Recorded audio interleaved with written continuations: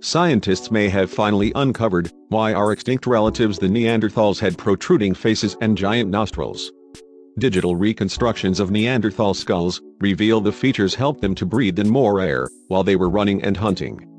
The species' jutting craniums may have also helped them to adapt to the cold when they migrated to Eurasia from Africa around 500,000 years ago. Previously, researchers have suggested Neanderthals evolved their strangely shaped skulls because they made heavy use of their large front teeth, perhaps even employing them as tools. But the new study shows it gave Neanderthals a huge internal nasal passage that helped them blow more air in and out of their lungs more quickly. This turbo-breathing allowed for a high-energy Ice Age lifestyle, chasing down big animals and burning large quantities of body fuel to keep warm, researchers said. In addition, the nasal passage meant our cousins could effectively warm and humidify cold, dry Ice Age air before it entered the lungs. The research was carried out by an international team of scientists, led by the University of New England in Armidale, Australia. To find out more about how this skull shape benefited the species, the team applied a range of sophisticated computer-based methods and simulations to digital skulls.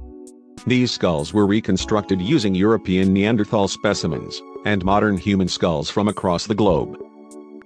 5 Neanderthal skulls were imaged, including 4 from France and uncovered in Gibraltar. The study also included a big sample of modern humans, from recent hunter-gatherers such as Arctic Inuit and African Kung to modern Asians and Europeans, as well as Ice Age fossil modern human. The researchers built 3D virtual Neanderthals and modern humans from CT scan X-ray images and then digitally crash-tested them with computer simulations. The simulations evaluated how each species' face responded to the loads imposed by heavy biting at the front teeth, and predicted the behavior of air as it passed through the nasal passages.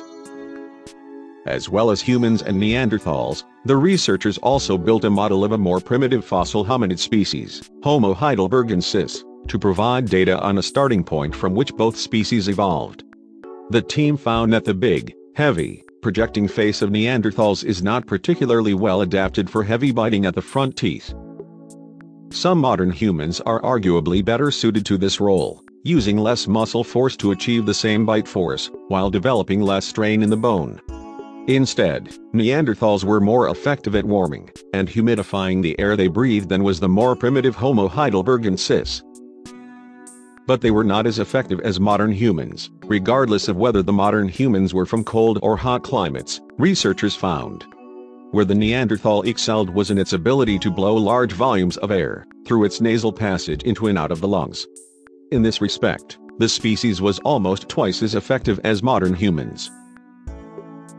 This means that Neanderthals could get far more oxygen into their system before having to resort to mouth breathing, which is undesirable as it is a less efficient way to take in oxygen. The researchers concluded that the distinctive, projecting Neanderthal face is an adaptation linked with an extreme, high-energy lifestyle.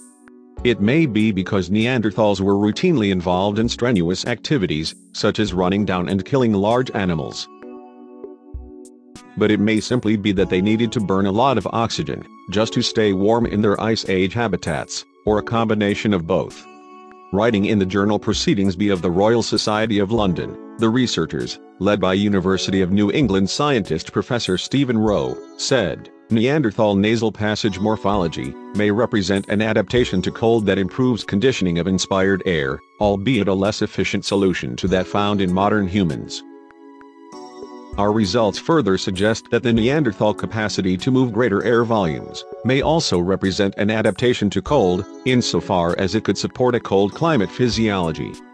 An alternative, not mutually exclusive explanation is that this ability reflects an adaptation to a more strenuous, energetically demanding lifestyle demanding high calorific intakes.